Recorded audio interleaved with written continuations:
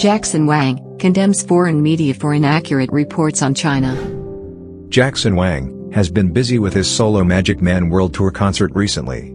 The latest stop was in London, which attracted many fans to attend. During the concert, he made a passionate speech, accusing foreign media of false reports on China. During the concert, he shouted during his performance, "Listen to me, those rubbish media are talking nonsense, this is not the same as China. Media, damn media, you only need to travel to China once to know what is there. What a fascinating place, I promise.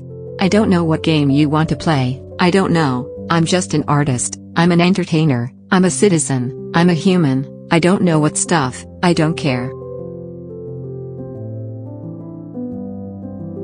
Jackson seemed to be aggrieved over foreign media's inaccurate and hostile reports on China. As a result, his speech won the support of the majority of mainland netizens.